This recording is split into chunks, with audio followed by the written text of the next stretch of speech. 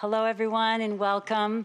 I'm Kate Reevy, and I'm the instructor for this course, General Studies 121, also Studium Generale, which is a gift to the community. And we're grateful that you're here, and I want to make sure to thank the generous donors to the Peninsula College Foundation who help extend the opportunities for these kinds of programs. We're really, really grateful to you. And now I'd like to ask Sadie Crow to introduce our program. Thank you, Kate. Hello, everyone. I'm Sadie Crow, the steward for Acoustonaut House of Learning, Peninsula College Longhouse, which is on traditional Musqueam lands and named by tribal elders in the Klallam language. Acoustonaut means house of learning, and it is a place where we teach, learn, and share our cultures, our traditions, our identities. It is a place where we celebrate our unique differences and our diversity.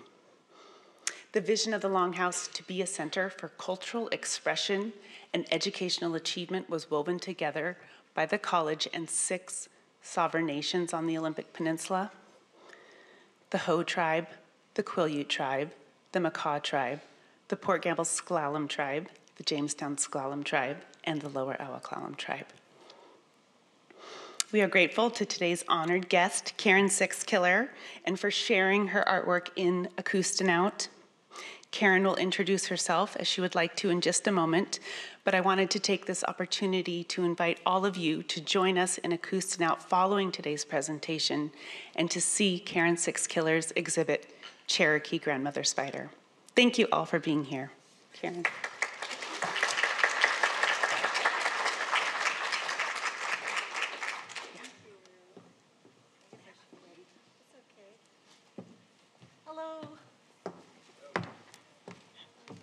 Hello, thank you all for being here. I'm Karen Sixkiller. My presentation is called Rediscovering Grandma Spider.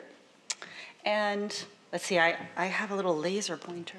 In the corner of this slide is her name in the Cherokee language, and I'm not sure if I'm pronouncing it correctly, but I believe it's Dilsdohdi is her actual name in Cherokee.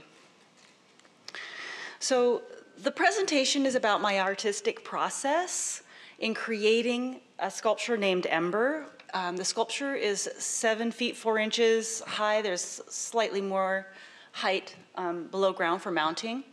About 2.5 feet wide and 2.5 feet deep. You can see it. Oops, wrong button. There we go. You can see it in this photo, proportionate to people. There's a bronze spider in the sculpture, which is on a steel base, and it's currently installed at the Port Angeles Fine Arts Center through June of 2023. I would also like to acknowledge that this meeting is being held on the traditional lands of the, and I'm gonna mispronounce this, Nisquelallam, or Klallam S'Klallam people, and I would like to please pay my respects to the elders, both past and present. Also, Wado, thank you to Kate Reevy, who coordinated the Studium Generale Forum, to Tim Bryce up in the AV IT center up there, to Sadie Crow, the steward at Acoustonaut House of Learning here on Peninsula College, to Steve Bells, who is an art department faculty here and my mentor through independent study credits. He made the creation of the sculpture possible, as well as Kelly Flanagan, who's co-director of the welding department here. He helped me source steel student welders, fabrication, mentoring, and encouragement. And finally, I would like to put a heartfelt thanks to Sarah Jane, who is the former gallery director at the Port Angeles Fine Arts Center, and the person who connected me with Sadie Crow so that I could have an exhibition and the opportunity to have this presentation. I want to start with who I am and who I am not. So all of a sudden I have to put my glasses on. I'm the daughter of Ed and Sheila Sixkiller Fritz, and my mother is in the audience. Hi, Mom. Thank you for coming. born for the Wolf clan, so through the matrilineal line, I'm a member of the Wolf clan. I'm a contemporary Cherokee artist, and my artwork has been juried into the Cherokee Art Market in Tulsa and the Cherokee Homecoming Show in Tahlequah. I'm a conceptual artist, and that's defined by the Oxford Dictionary as where the idea or the concept presented by the artist is considered more important than the appearance of or execution of the object. So, for example, in the background of this slide are my sculptures named cancer sticks. So they're beaded to look like little cigarettes with truth in advertising with their little skull and crossbones on there. And I'm a sculptural artist, so I do sculptural and functional ceramics, beadwork, and metalwork. I also consider myself an urban Indian, so someone who did not grow up on a reservation, but grew up in a city or urban environment, and someone who's trying to sort of reconnect with my culture, to learn it and understand it, along with everything else that comes with daily life. But I am not a Cherokee or a Native American scholar, nor am I an expert. So I'm not claiming those things. Let's start with the story. It's often called the spider brings fire story. So before there were people, the animals could talk, and they held council to make decisions about their evolving world. One day, the animals decided that they wanted to tame fire for both light and warmth. They decided to capture some fire the next time lightning struck, but the world was new. There was a lot of islands, and the next time lightning struck, it was out on this island. So not just any animal could go get this fire. First, the birds tried to get it, and similar to some of the local tribes, Raven was the first to try to get the fire, but in our tradition, he wasn't successful, and his beautiful white plumage came back this iridescent black. He wasn't able to get it. And different versions have different birds also try. They're always transformed. Then some snakes tried, right? They were able to swim across to this island, but they also were unsuccessful, and they came back transformed in different ways. A tiny spider tried to get the council's attention, but no one wanted to listen to her, telling her that she was too small and weak to be of any help. The spider decided to try anyway. She swam across the water. She made a clay pot, or in some traditions, wove a silk basket and put it on her back. And she was able to climb up this giant rotten tree and back down inside where the smoke was smoldering, where the fire was smoldering. She put an ember into her vessel and climbed back out, swam across the water, and brought this ember to the Council of Animals. She was also transformed in this endeavor, in that she now has red markings on her arms and on her back. So not like a black widow with red markings on the underside of her abdomen, but on her back. And some traditions even say that this exact fire has been kept burning to today through the council fire. So a council fire was kept burning on the Trail of Tears and is continuously burning in Tahlequah, in the capital city of the Cherokee Nation. And some people attribute this exact fire to this tiny ember that this spider brought, which is fabulous. So what's the message? Regardless of the version you find, it's always made very clear that the message is, despite being small, weak, overlooked by the others, Spider changed the world forever. So never underestimate the power of the small. Well, why make a public sculpture? As someone who, as a Cherokee artist, who's participated in high caliber artistic events, I'm on a mailing list, and when opportunities for art through the tribe come up, I get solicited with all kinds of other artists. So I got an email one December, an open call for public art that was to be installed in a new park and pathway in downtown Tahlequah. So this in the background is a photo of the new pathway that was built. I had 4 months to make a detailed proposal for the commission. And Grandma Spider's story, its modern relevance of respecting and appreciating the power of the small, was a favorite of mine. Plus the visual interest that could be achieved in a large public sculpture with light casting through, making those shadows. It was compelling, and it compelled me to start working on a proposal. And at this point, I knew her as Water Spider. I believed her name was Water Spider. So to start my artistic process, I went back to the original, like what's the original imagery for this character?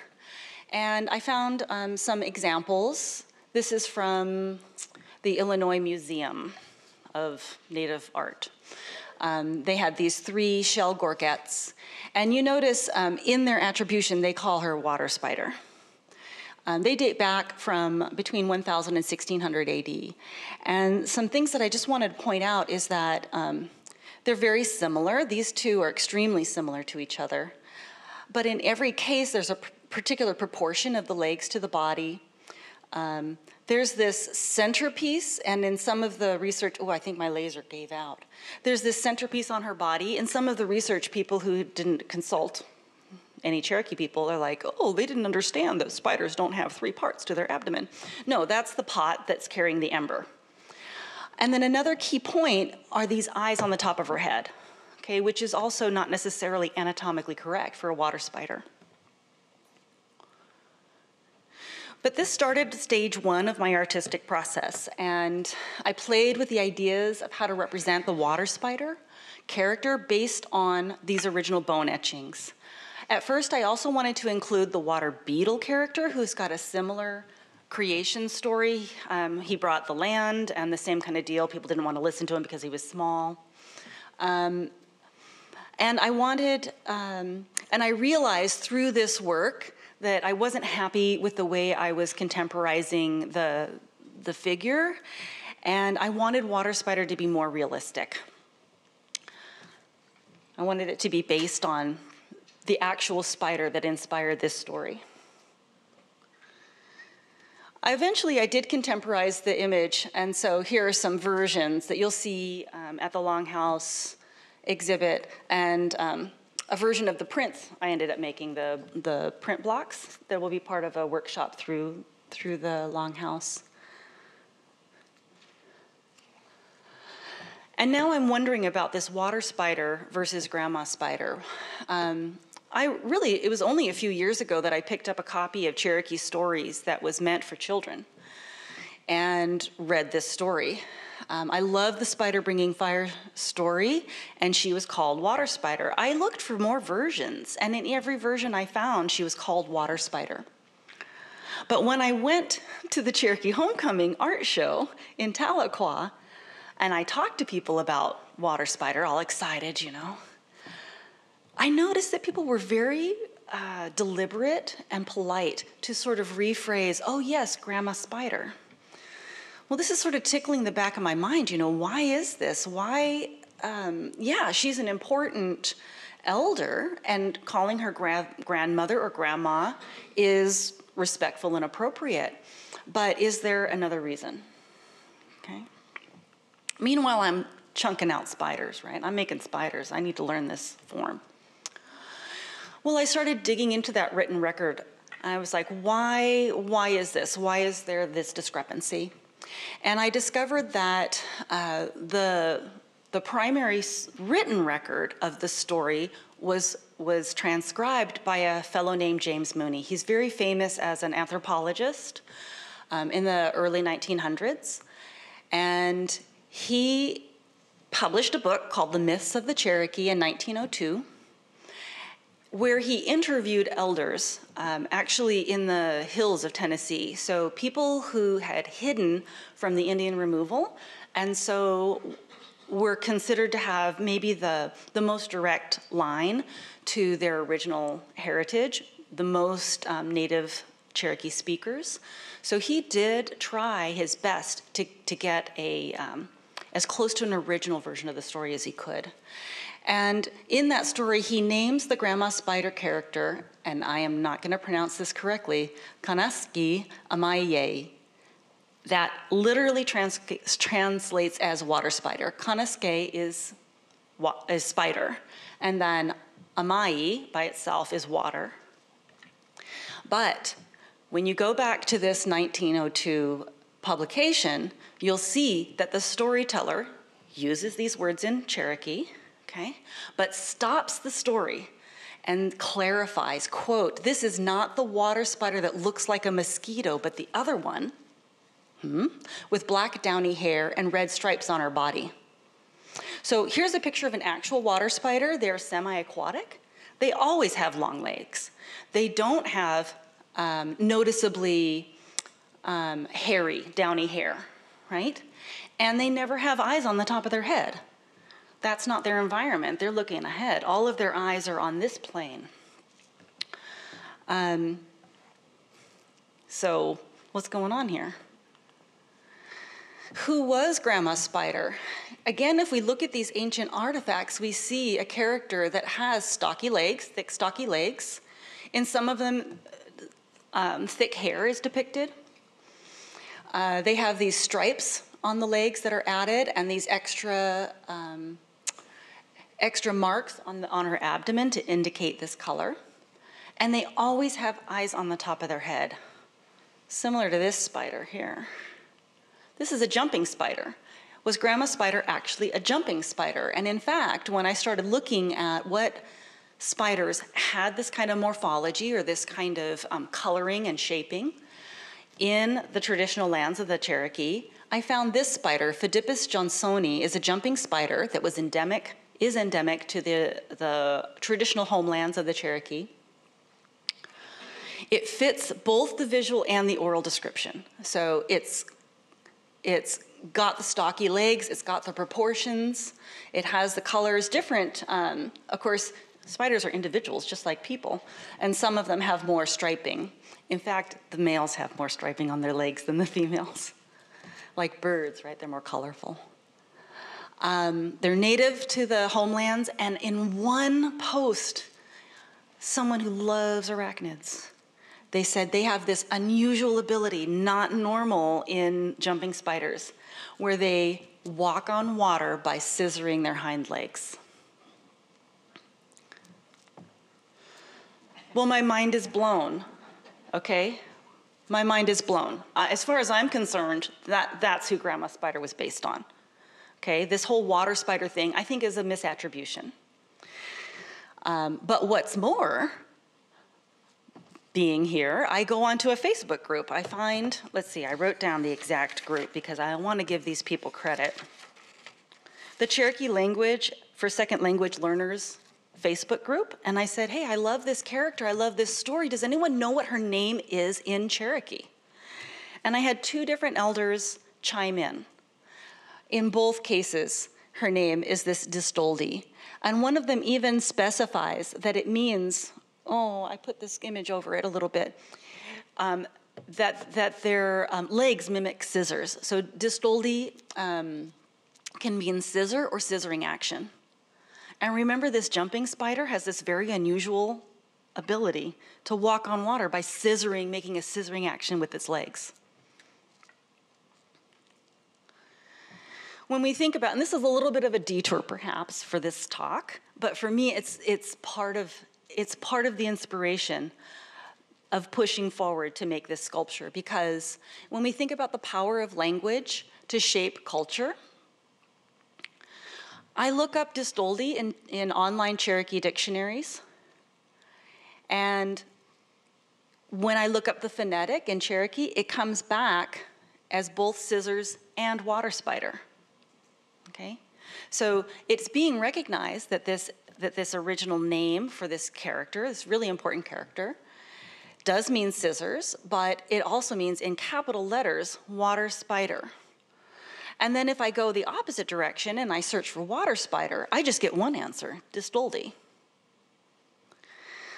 I question the etymology of this, and I would love for a true scholar to perhaps feel inspired to do the actual research on this. The etymology being the origin of a word.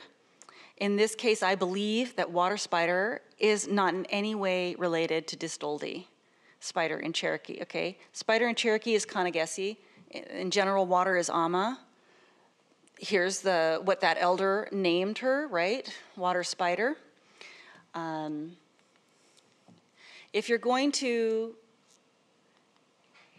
If water spider is not her real name, if water spider is only her name because someone couldn't remember her name and said it wrong, then that should be acknowledged, and that attribution should be made, in my opinion, in the dictionaries, and a shift in the vernacular, in the understanding of our own culture. So just to get an idea of primary source. So in my opinion, the primary source is back 1000 AD, the shell etchings of Grandma Spider. 540 years later, first European contact. So at this point, 1540, cultural erosion is starting to happen. 290 years after that, after the first European contact, was the Indian removal, which we commonly know as the Trail of Tears, as far as the Cherokee people are concerned.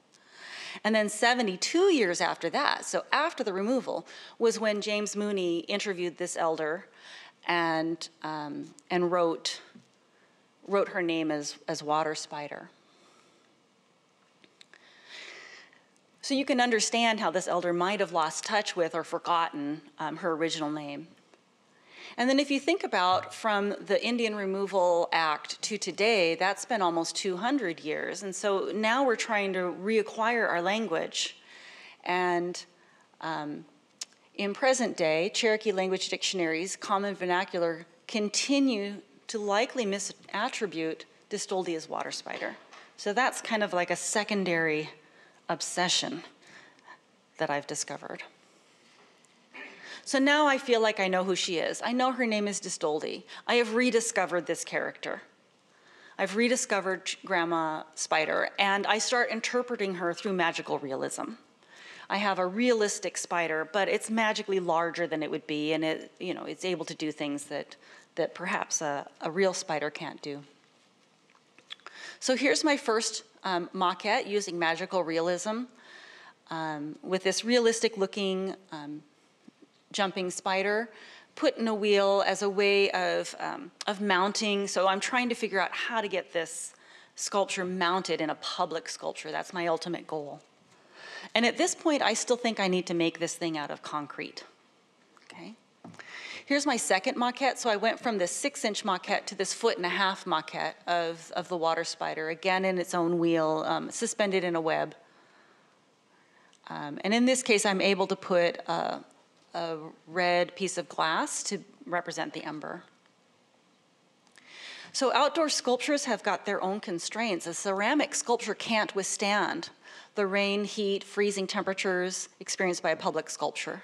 Concrete sculptures can withstand the elements. Bronze is the gold standard of public sculptures, like these fellows sitting on the steps here. But could this concept be done in bronze? All or in part. So now I've got to learn about bronze. An article from the Crucible describes bronze casting as, quote, bronze casting is the process of pouring molten bronze into a hollow mold to create a positive bronze sculpture or object. Methods of bronze casting, like lost wax, ceramic shell, sand casting, are used to produce bronze sculptures, instruments, metals, tools, plaques, and more. So to summarize, the way you get a bronze sculpture is the artist creates a pattern, but now it's commonly done with 3D printing.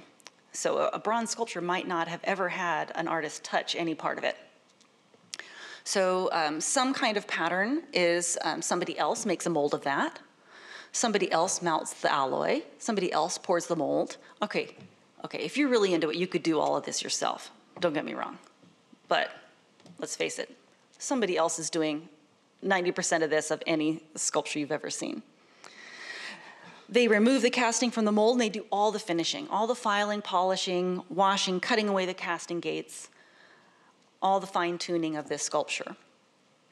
So how can I accomplish bronze? I've got this complex spider form with all these undercuts, It's very difficult and expensive to have it cast in bronze. I got a quote for just the body of the spider that said it would start at $10,000 for something just about the size of your two fists.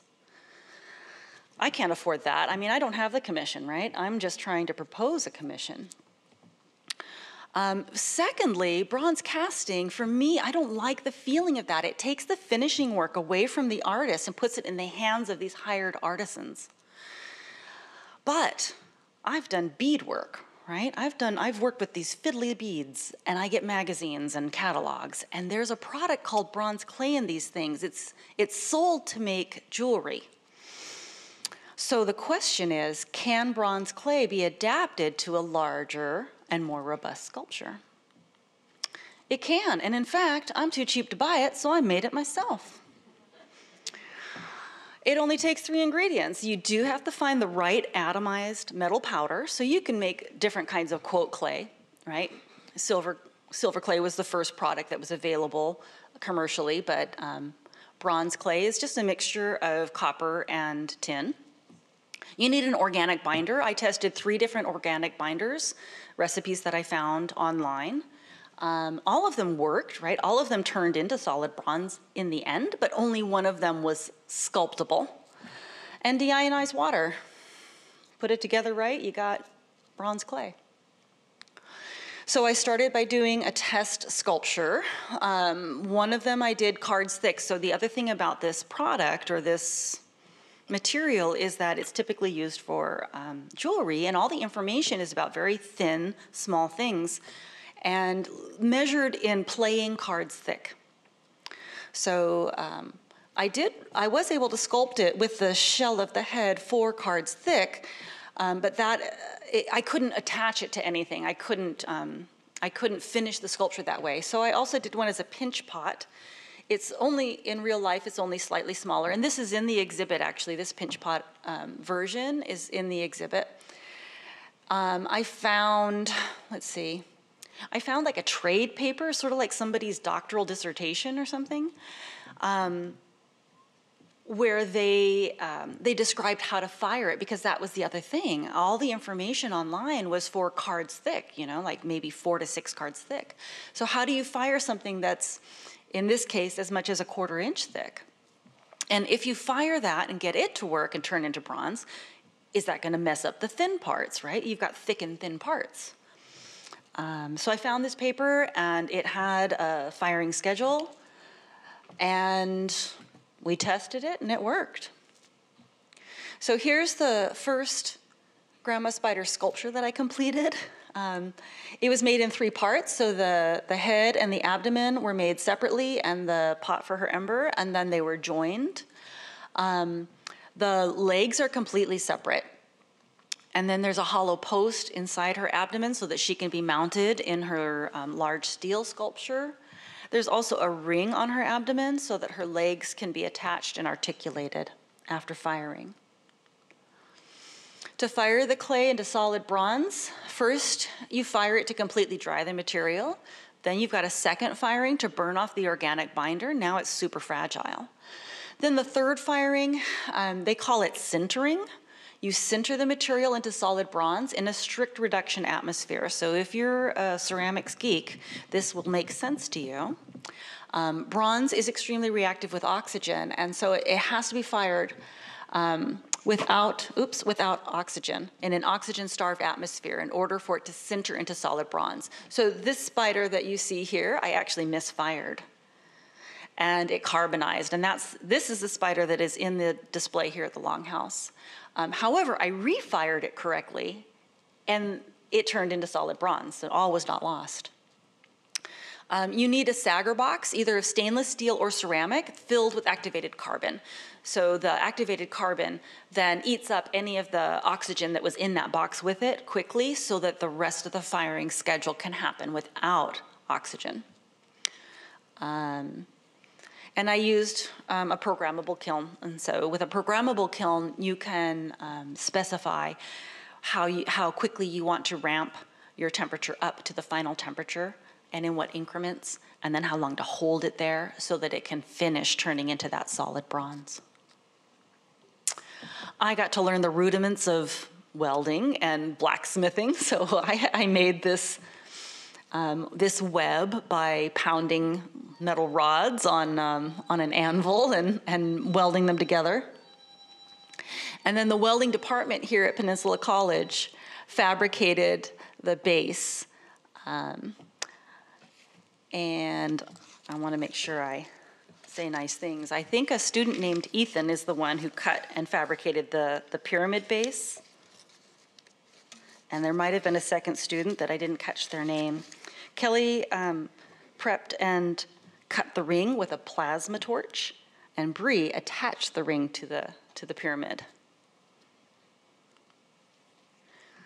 And that's how the final sculpture was made. It's currently installed at the Fine Arts Center. I do have a list of references, including the YouTube videos I used to figure out how to make the clay and the, what is it called? Technical troubleshooting information on firing. Wado, thank you very much. That's my presentation.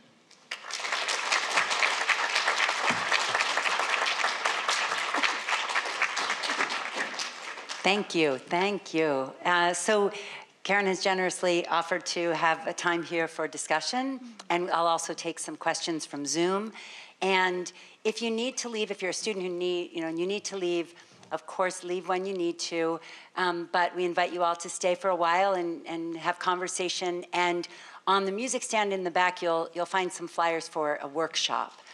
And so what else? That if you would like to ask a question, then Karen will repeat the question and answer it for the folks in Zoom to hear your question. So we can get started. Any questions? I see someone in the back. How much of your life, how many years, or from the time you got interested until you ended up with all of this visual art? It seems like a big chunk of your life. Yeah, it was a whole 4 months. Yeah, I accomplished this in 4 months. Well, I was able to get the sculpture made, and then much of the ceramics that sort of support it were done in the 3 months after that. I guess I mean getting fascinated with the story and everything that made you so obsessed with it. Yeah, 4 months. You mean you never even heard the story before that? I guess I had heard the story actually 6 months prior to that. So I had heard it in the summer of 2022. And then I got the open call in December of 22. And the sculpture was completed. Well, maybe the sculpture was actually completed by June of am I getting the dates right, of 23? No, all of it's a year back. So I picked up the story in June of 21, heard about it, the sculpture in December of 21, had a sculpture installed by June of 22. Yeah. One quick question from Zoom. Sure. And then, as opposed to $10,000, what was the final cost? Oh, I have no idea. It probably cost, so if I think about what I had to pay in order to have access to the studio and to the expertise of people here on campus and the materials, and then if you were to think about my time, it cost a minimum of $5,000 just in raw time and materials, which is how the $10,000 price tag was decided on. Yeah. I love all of your art, and I was wondering how you decided what material to use to represent the ember in this art. Oh, so the question is, what materials, how did I decide on the materials to use for the ember? And I've got to give kudos to Steve Bells again, because I was glibly going along, just assuming I could order a glass orb from a glass blower that my family knows, who works in Seattle. And thank goodness Steve said to me, hey, have you sourced that orb? Because you're almost done and you've got to install it, in a month. And I'm like, yeah, I've got a whole month. I'm just going to ask I can't even remember his name right now that I'm on stage. I'm just going to ask him to make it out of glass. And come to find out, it's not so easy because, for one thing, it's not that big. It's actually 3 centimeters in diameter to fit in that little pot. And glass, okay, in order to make glass red, you have to put air in it because the colors that you use in glass look black when they're condensed. So you have to put air in it. And I don't want air in it because I want it to be a public sculpture that's robust to the environment and to vandals. But secondly, if you think about how big the gather of glass is on the puntee of a glassblower's puntee, right? How are you going to get air in an orb that size? And Dave is the glassblower's name. I want to ask my mom his last name, and I can't think of it right now. He actually tried to do it. He experimented with a few different experimental techniques. Anyway, it wasn't possible, so thank goodness for Amazon. Because Amazon, I was able to find a company in Southern California that you can custom order crystal shapes from. So I was able to specify the size I needed, and because the color is incorporated into the molecular structure of the crystal, you can accomplish different colors in crystal that you can't in glass. Does that answer it? Yeah, that was really good. Oh my gosh. I almost lost it at the last minute. I had to come up with an alternate plan. So then I order it, right? But they were making it for me. And they gave me a month-long delivery window. So the first possible day it could be delivered was the day before I had already agreed to have it installed at the Fine Arts Center. So I was like, well, I better come up with an alternate plan because chances are this thing isn't going to arrive. So I had this alternate plan of using a glue gun and the glass that you use in your flower vase. Yeah, to sort of temporarily put some red glass in there until the crystal came, and then I could permanently, sort of install the crystal. So that, astute question. I didn't even plant that question in the audience. That was a bigger problem than you might have guessed. Yeah. Yes, question in the front. This is really a beautiful story. Oh, thank you. Have you done any other artwork in your life, or is this something that inspired you and you just took charge?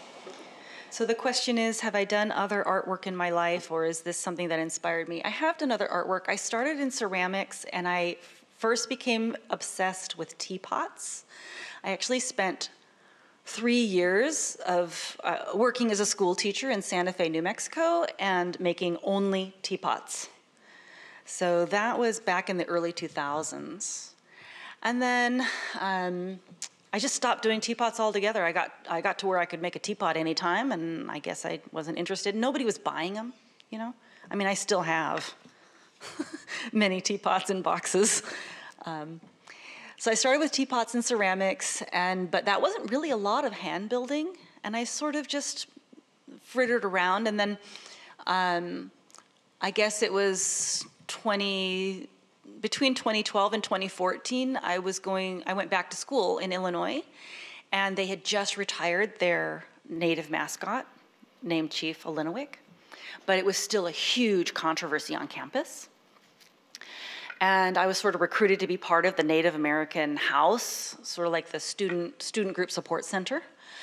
And the students were like, what we really need for people to understand why this mascot is so offensive, because people couldn't understand, thought they were being respectful by having this person perform at games in different places. And it was really offensive. So this mascot person, the school at some point had purchased an authentic Plains Indian, probably Lakota Sioux, fully beaded regalia and war bonnet. And that's what this person wore. And so that was really offensive to the few students. I mean, I used to joke, the Native American students were you and me, both of us are there. It was really offensive to the few students who came from that culture, but also for people who also had more experience with regalia.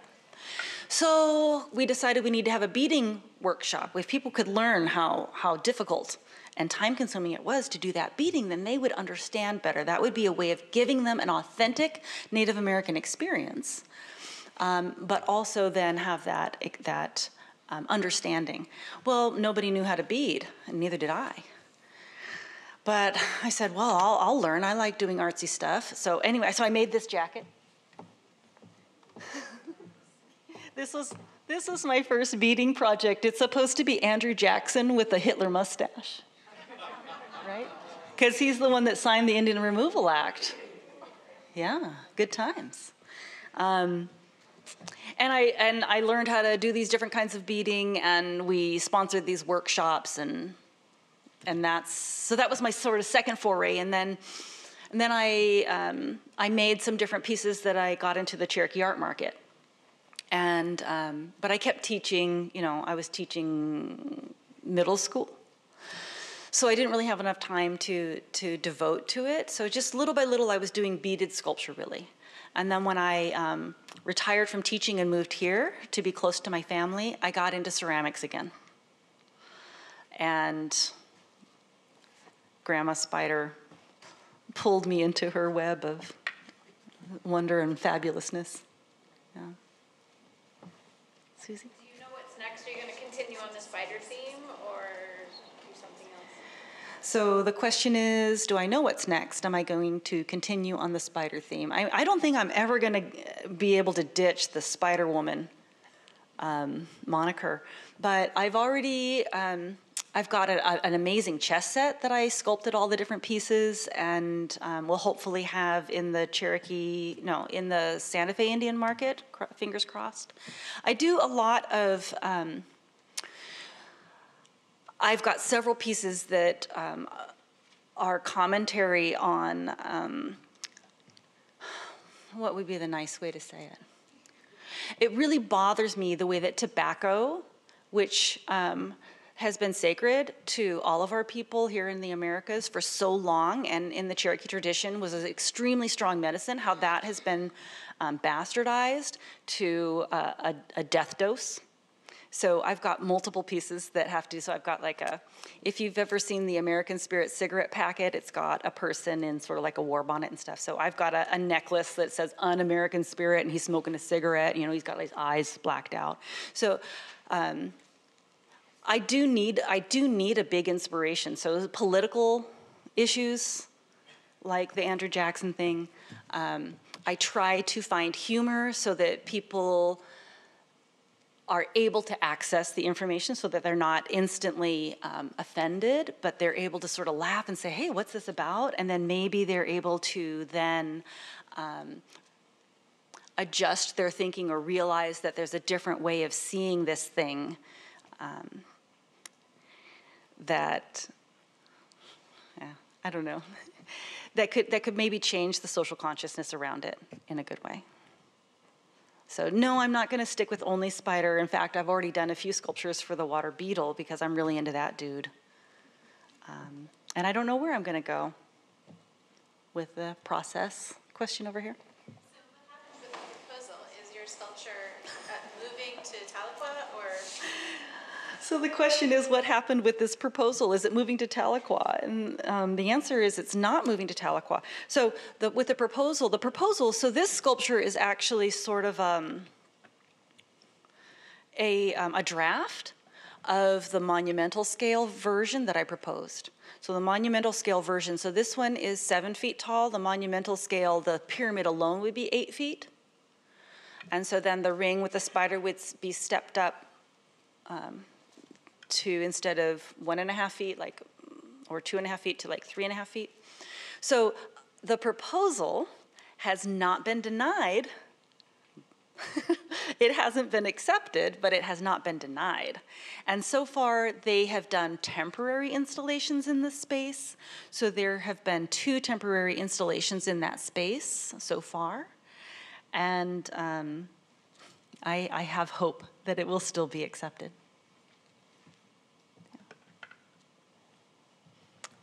Sage.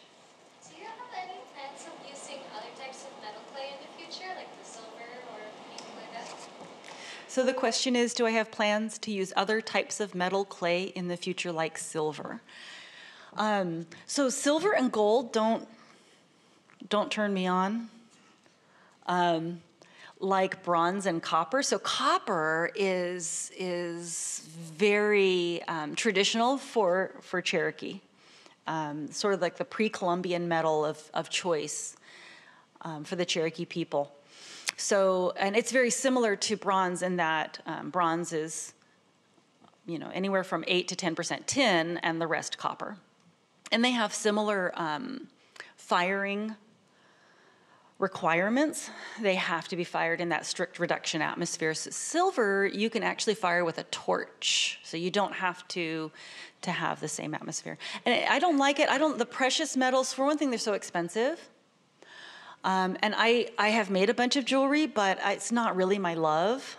It's more of something to have as a product when I go to an art show, so that people can access my art without having to spend $10,000.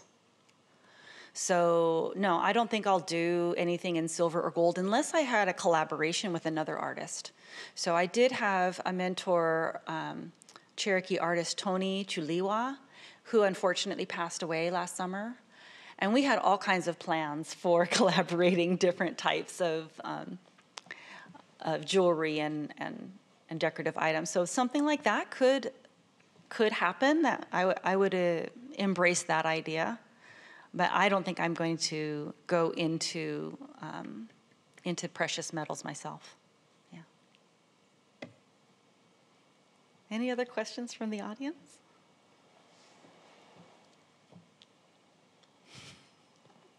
There's a lot of support on Zoom and a lot of thank you and so forth. So we'll share that chat with you. Okay, thank you. Any more questions in here? No? Well, I really thank you all for being here and for supporting me in sharing my artistic process.